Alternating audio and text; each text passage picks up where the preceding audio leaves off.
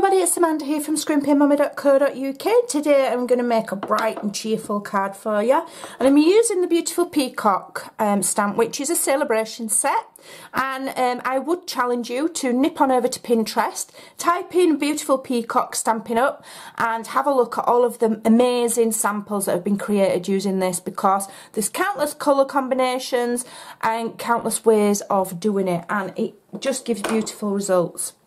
So I've started with some Melon Mambo, and I have already done my layering on this Melon Mambo cardstock, and I cut that to 11.5 by 4 1/8, and then we have here Night of Neva, which is 1/8 of an inch smaller, and then we've got Melon Mambo again, another 1/8 of an inch smaller. I'll put the measurements on my blog to all of these layers, and then I did layer them up. I've started my film again, if I'm honest, because I made a bit of a boo-boo. So that's why this is already done. But I don't like it when my cards are completely messed up and I can't get out of it. So I'm starting again. So what we're doing is, we're going to use this beautiful peacock. We're going to use the body. We're going to use the fantails. We're going to use this beautiful flourish, which you could use for anything. And I'm going to do it in a certain technique. And what I'm going to do is, I'm getting Melon Mambo,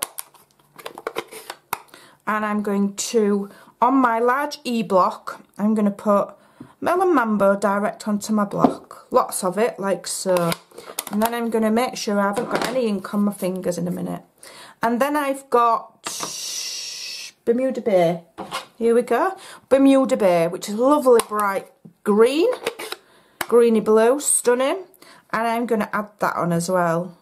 Now if it overlaps, I'm not going to worry about the small amount of pink there. I'll wipe that off with a bit of kitchen roll shortly.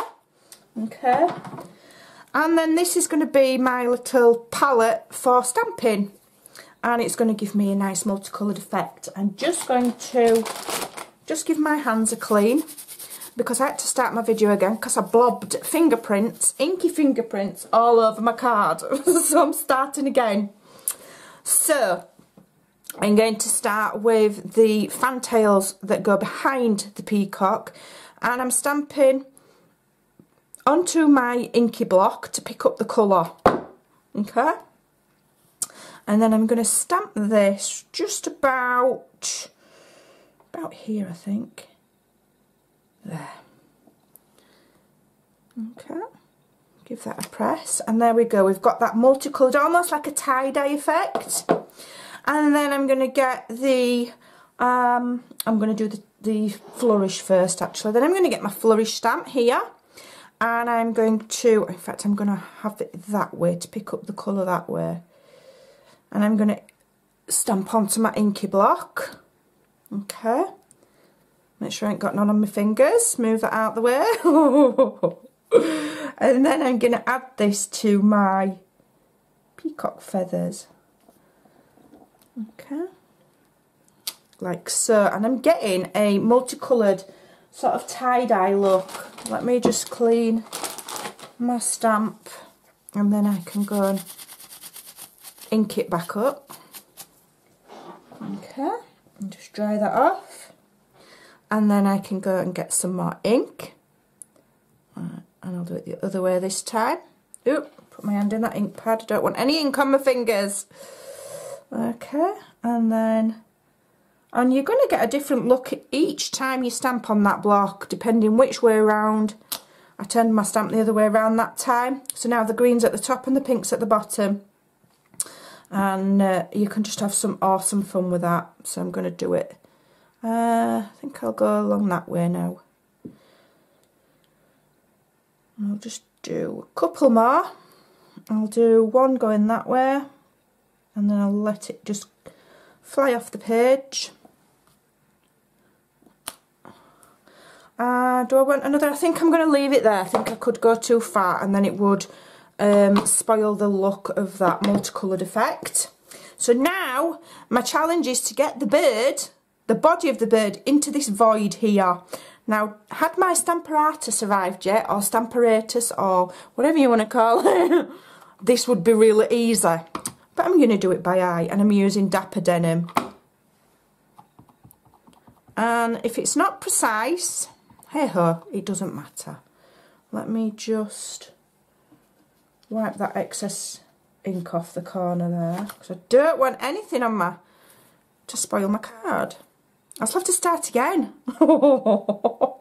Right, so we've got a little void here where the beak would go, and then we've got like the neck and the body, so I'm going to line it up the best I can. Let me have a look. I would say about there, and I'm just going to go for it. If it's not quite lined up, it's not quite lined up. Okay, that's not a bad job. I've not done bad there, to be fair. Right, just one other thing that I do want to just show you, although I'm not going to use it on my card, is if you've got this multicoloured inky block and you get your blender pen and you roll your blender pen across there, you can then go ahead and do rainbow colouring. Okay, now if I was any good at lettering, I could then use that to write on my card, but I'm not, I'm rubbish, I'm still learning, so I'm not doing it yet. And then, you know, you just clean it off, but it will give you multicoloured, like a multicoloured pen. I think it's fun. So let me move that, and I'm just going to leave that to dry a moment while I do my sentiment. So here we go. Where's my sentiment gone? Here it is, and I think it says beautiful friend. I'm going to do it in Dapper Denim. Beautiful friend. That's nice, isn't it? Let me just practice it, because I've not done it before. I like to practice stamp new stamps, especially photo polymer ones, to make sure they're going to stamp nicely. There we go. Oh, I'm not happy with that. We'll do it again. Give that a... No, not happy with that. Let me do it again. It's because sometimes I have trouble with the smaller stamps and just getting them just inked up right, and then you've just got to do the right amount of pressure. There we go. Sometimes I'm too careful and then it doesn't stamp right because I'm being careful not to stamp wrongly, if you know what I mean. So I'm just going to cut this out by hand, and I just want it to be a nice small sentiment just in the corner of my card. I don't want it to be overbearing at all. I'm just going to trim it until I'm happy that it's fairly straight, to be honest. There we go. Ta-da! Is that straight? Let me put it in my grid book. I don't know. Is it heck? It's never seen straight, that. Let me have another go. Been out left of it in a minute. There we go, that's better. That's better, that'll do for me. And then I'm just going to attach that onto some melon mambo and cut round it again. Let's do it that way so I can see what I'm doing. Load that onto there. There we go. Trim it out.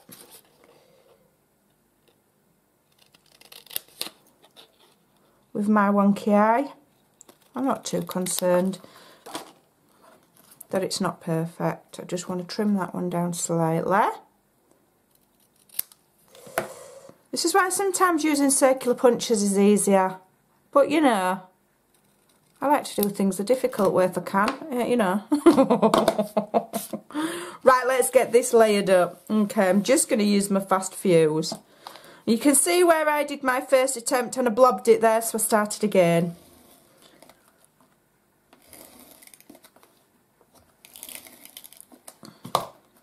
Okay, so let's get this layered up nicely onto there. You see, it is a fun technique to try. And as you can see, it is like a tie-dye effect. It's lovely. I really, really like it. Right, I'm going to add that on dimensionals, I think. Pop that up on some dimensionals, like so. Get those off. The weather's brightening up now. It's doesn't look like the end of the world anymore. It looked like the end of the world about 10 minutes ago. It was shocking. I'm just going to put that in the corner, like so, which is fairly straight. And then I'm just going to add some some sparkle, I think, to my peacock. Why not? So let's add some rhinestones to the eyes of the feathers, as they call them. I remember when I was a young child in Huddersfield, where I live, in one of the parks where there's an old house. Anybody that lives near me will know it, Ravensnell Park. They used to have peacocks roaming about when I was younger. I remember them very distinctly. Beautiful as well they were. Not anymore, not these days. You couldn't leave anything roaming about, could you, in this day and age?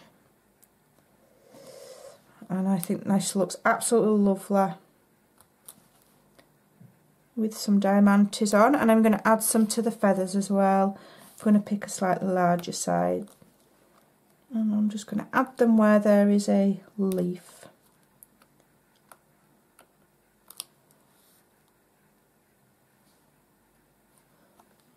I think I might add one on the end of there as well. One on the end. I'll have a beautiful tie-dye sparkly card. There we go. There we go. And I think that I'm really loving this effect. I will try it again with different colours and different combinations. Just be careful which colours you do put together, you know, because some colours just don't mix well and they end up looking like gravy or mud or worse. You don't want that, it's not a good look. One more and then we're good to go, I think. I might just put a tiny wee one just there on the top of the peacock's head, like so. And there we go, we've got a beautiful card, which will catch the light as well. I hope you'll give it a try. I hope you'll give the Inky block technique a try, because it's awesome fun. It's all about getting inky fingers and trying new things. So I hope you'll give that a try, and I'll see you again soon. Bye for now.